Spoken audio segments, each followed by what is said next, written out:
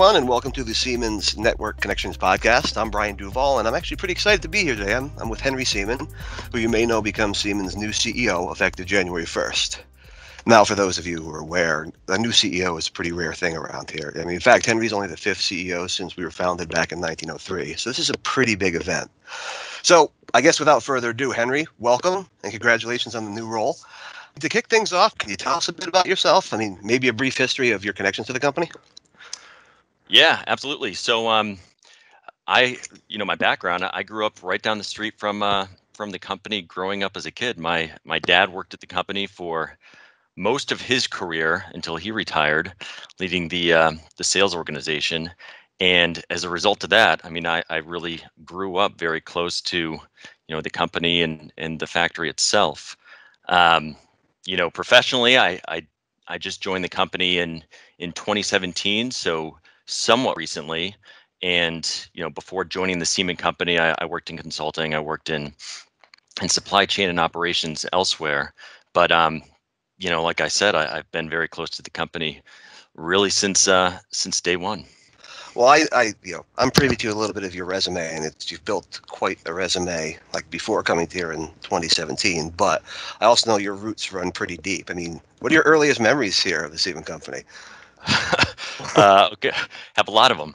I guess the earliest memory, which actually I look back at quite fondly. I mentioned my dad worked at the company, so I spent a lot of time here, just kind of following him around, and would attend different company events and so on. But I do remember. I think to answer specifically, my earliest memory is probably, he would come here on the weekends, and typically I would come and I'd join him. And I remember just bringing my soccer ball, and while he would be working in, either his office, or he'd spend a lot of time in the telecommunications room, I would be just dribbling and setting up cones up and down the hallway in the Princeton building over on the east side, um, and just spend a lot of time kind of killing time over over with my soccer ball. Unfortunately, it didn't actually translate to much in terms of my soccer skills, because I never really was an incredible soccer player, but had fun nonetheless. We've talked a little bit about some of your background previously, and you kind of started off, you know, lower level to see the company. But that's not where your work in the industry itself ended. I mean, you actually went to work with one of our certified installers for a time, right? I did. Yeah, that was in Connecticut. That was, let's see, I was in college, and I spent a summer with one of our installers out in the Seattle area. And I was introduced, I think actually CK made the introduction, if I remember Yep. correctly, to one of our installers out there, Pacific Communications Cabling. And I went out there, went through the CI training course, and spent the summer pulling cable. And it was, I mean, I had a blast doing it. It was a great team. It was, my first time, experiencing the city of Seattle, which I certainly enjoyed, and had a fun time there. But it was it was a great experience. It was 3 months with a team, and for whatever reason, I mean, my memories looking back at that summer, because this is going back maybe 16, 17 years ago. I feel like most of the schools must have been expanding with these like temporary trailer classrooms, because I feel like all I did that summer was climb underneath these classrooms and just help to get them set up for the upcoming school year. Well, I do a lot of work with our certified installers, so I think it's great that you've got the knowledge of their business. They're such a big part of our success over the years, and being able to see the business from their perspective all the way up and through to the role of CEO. I mean, that's end-to-end knowledge that I believe is going to help you tremendously as you move forward. Um, so now you're in school, got some time with some of our CIs. I mean, where did you go from there? Yep. So I started my career in consulting, um, and I went to school down in Virginia. So from there, I landed in the Washington D.C. area, and was primarily focused on. I worked for Deloitte Consulting, focused on organizational strategy. Got to work on a couple engagements specific to kind of merger and acquisition integration, and it was a great experience, because I think, like anyone that spent some time in general management consulting, you get you learn a lot just by looking under the hood and getting to know how these large organizations operate, and that's what I got to do for for about 5 years in that area, and I really enjoyed it. From there, I ended up going back to school, so that brought me up to Boston for a couple years. I went and got my MBA at MIT and focused primarily in operations and supply chain. And based on that focus, that ended up landing me, after that 2-year period, down in Texas, where I joined Apple's global supply chain team. So most people may not realize that Apple's operations headquarters for North and South America is based in Austin, Texas. So I moved down there and I spent some time with their global supply chain team, which meant I was working with our suppliers and the global supply chain, primarily originating in China and managing through distribution and fulfillment in North and South America. And then I moved over to lead parts of the reseller operations team, which was a fantastic experience. So I was helping to oversee product sell-in to the AT&Ts and Verizons and Walmarts and Best Buys of the world. And during that time, got to support the launch of some exciting products, like the phone that I think most people are familiar with. Was able to help launch the first Apple Watch, which was an incredible experience. Actually, that launched the same day that my first son was born, so that was a pretty exciting week overall. So I moved around a little bit and ultimately came full circle, coming back to Connecticut with my wife and at that time 2 kids, 2 boys. Um, as I said before, Wow. back in 2017. I mean, just the range of responsibilities within those roles is pretty impressive. How do you see that really, being moved over? How does that help you in your new role at the Siemens company? Really kind of a crash course in learning basics of strategy and how do you enter a new situation, a new environment, and try to learn as much as you can in a short amount of time so that you can add value. And really, the way to do so is by asking good questions, acknowledging that you don't know everything and you need to learn. And then, in the case of, in the consulting world, you're providing value by helping to connect those dots and identify opportunities. And I think, aside from, one person's role as a consultant, any manager, any individual for any organization, I think that's, incredibly valuable skill set to have. So I like to think that that's what I've been able to bring to the roles that I've had since I left consulting. Now, as we've learned, with the transition plan, this wasn't knee-jerk. This wasn't necessarily out of the blue. There is a long-term, well thought out, transition plan in place.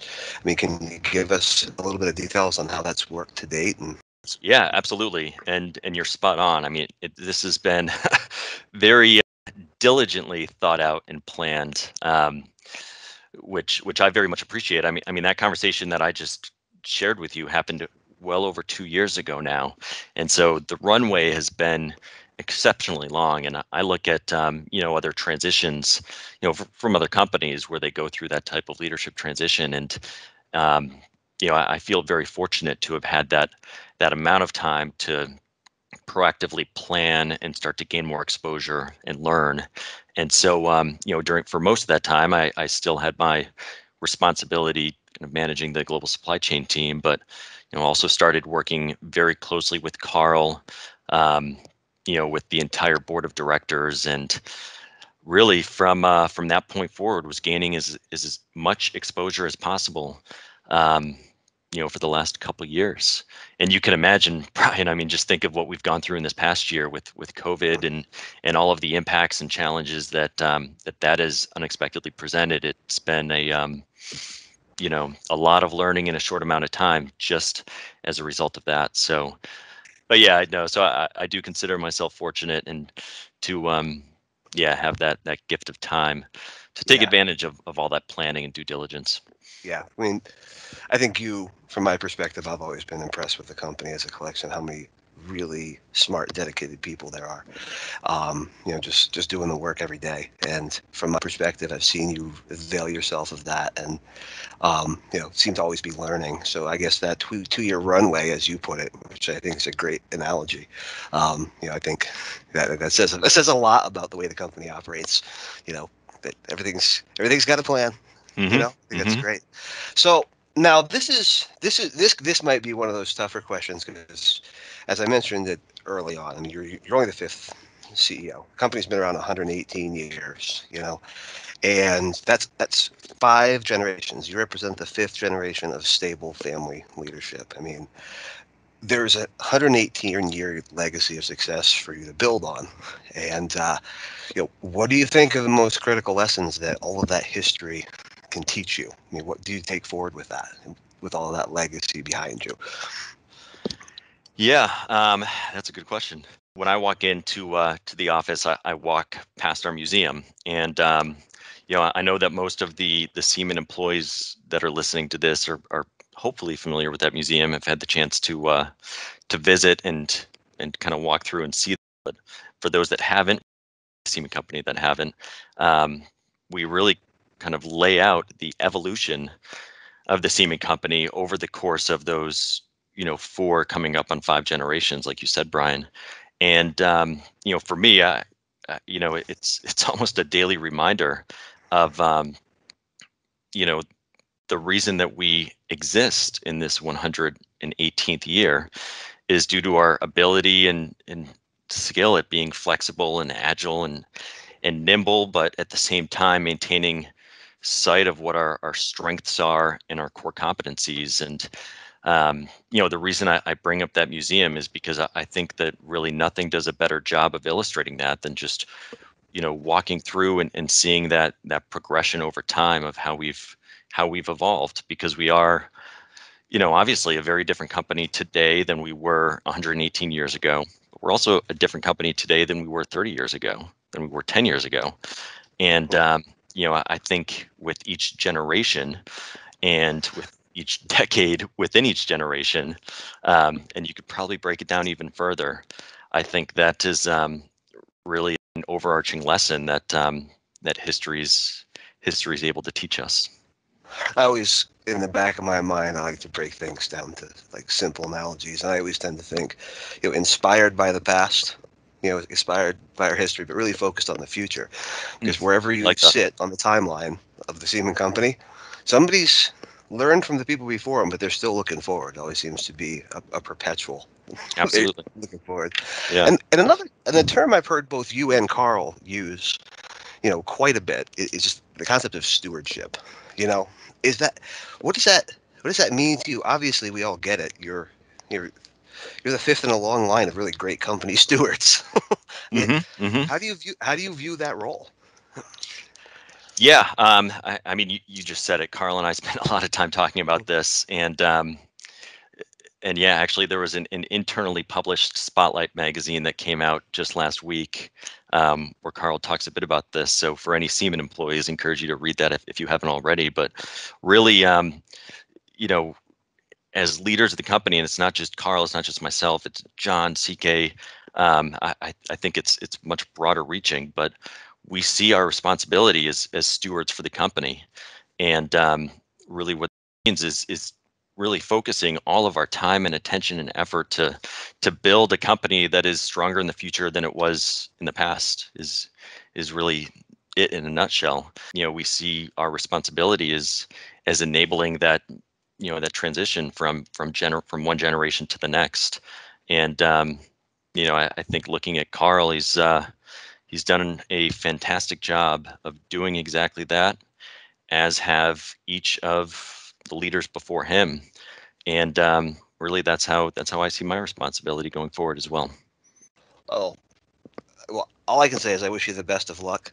I think that's a pretty powerful message to sort of start wrapping this up on. I'm inspired, maybe a little teary-eyed. Um, add great orator to your list of skills, because that I think you summed it up really well. But Well, before we thanks. do wrap everything up for everybody, was there just any last concluding thoughts, or just can we leave you with me saying good luck? I feel like this company is in great hands. Yeah, I guess concluding thoughts is, I just want to extend my thanks and appreciation to everyone in the company and everyone outside the company that we interact with every day. I mean, it's not just when we talk about the Seaman family and we say one Seaman, one team. It's not just those that are part of the team and company family. It is kind of like I mentioned before, much broader reaching than that. And I think that's one of the things that I picked up very early on when I was traveling and spending time with some of our CIs and our customers and distribution partners and suppliers, that it's it's a very powerful network, and I look forward to serving everyone that's part of that network. Well, again, thank you so much. Congratulations. All the best. We know we're in great hands. And with that, I'd like to say goodbye to you. Goodbye to everyone that joined us today. Thank you. And we look forward to seeing you in the next episode.